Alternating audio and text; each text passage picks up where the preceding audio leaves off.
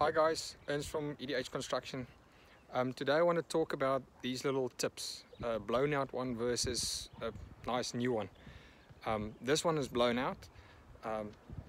And what we talk about when we say blown out, it's this little hole that the paint actually passes through. You can see how big that orifice is in there. I'll take a photo of a new one and this old one side by side, and I'll spray a little bit so that you can actually hear the difference, how you can pick it up, that the one's blown out and the one's not.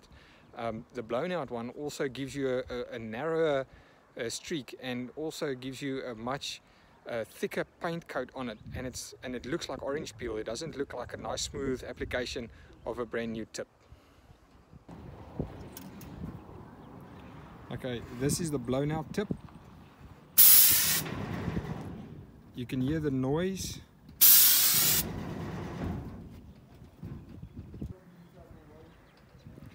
And this is the normal tip, a pretty new tip.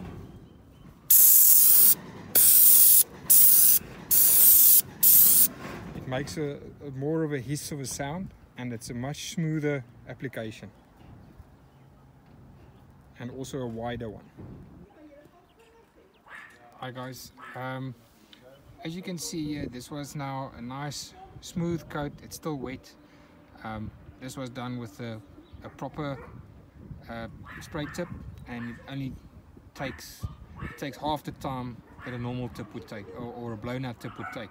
And also it takes a lot less paint, and you get a great finish.